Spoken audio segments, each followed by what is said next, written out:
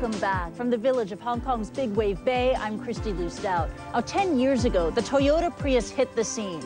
It was the first mass-market hybrid, and it was a game changer. But now the stage is set for a new type of green car powered by electricity. Andrew Stevens takes a spin to try to find out what it means for drivers to go electric. More than half the world's population now lives in cities.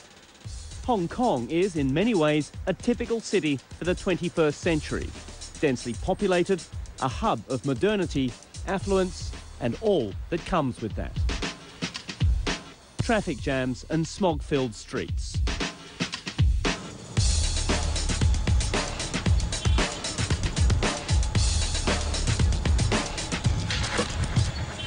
So, is the answer an electric car?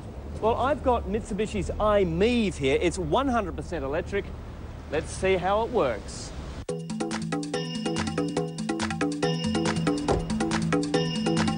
Well, the car is now on and ready to go, and the only reason I know that is because there's a green ready sign that's just lit up on the dashboard. Otherwise, I hear nothing. Mitsubishi hopes that the i-MiEV will have early mover advantage on the electric vehicle market. But it won't be easy. There's growing competition globally from the likes of Nissan and GM. It also took hybrid cars 10 years just to reach 3% market penetration. Top speed of the i-MiEV is 130 kilometres, so not particularly fast, but to be honest, you don't need speed in Hong Kong. The biggest issue, perhaps, range. After 72 kilometres, the battery runs out. So now is the time to start looking for recharging. So this is what you need, which comes with the car. It's the power cable. Fairly simple, a normal point plug at one end, which goes into a wall socket, and on the other end, the plug into the battery. Simple. Now, if I were filling this up, it would cost me about $2 US worth of electricity. But there's a catch here. The cable is 5 metres long, and you cannot use an extension cord. You have to plug it directly into a power point. So if you're any more than 5 metres away from a power point, you can't charge your car. So, the all-electric Mitsubishi i-MiEV, one of a growing number of this type of car, designed really for the practicalities in life.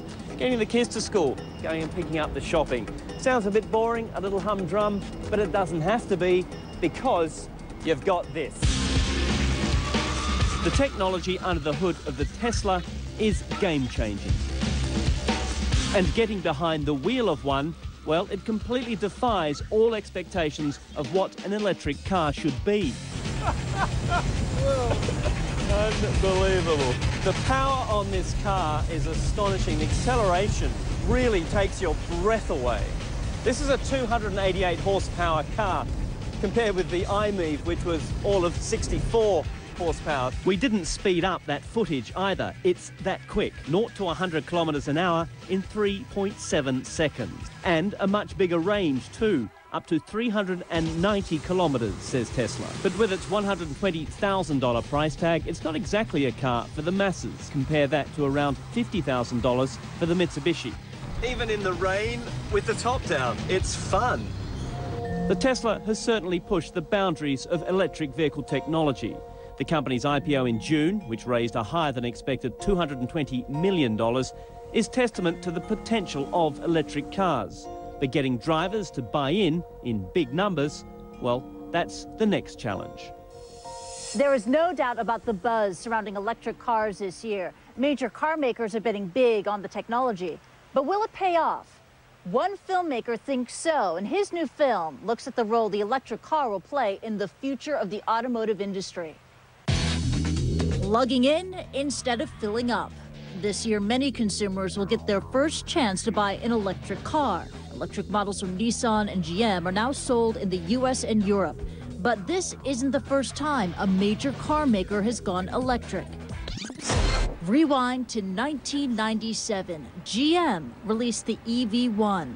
The electric car is here. Not quite, it turns out. Only 1,000 EV1s were produced, available only for lease in California and Arizona. A few years later, GM decided to pull the plug, repossessing the cars and destroying them. The Detroit giant said that the technology simply wasn't ready. Many of the early converts were disappointed, including Chris Payne.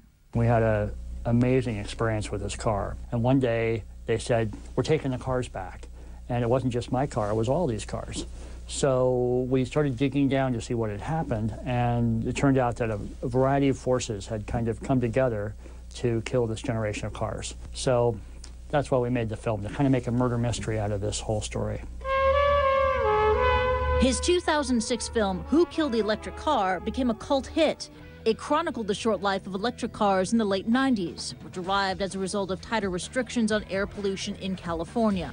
The film didn't shy away from laying blame.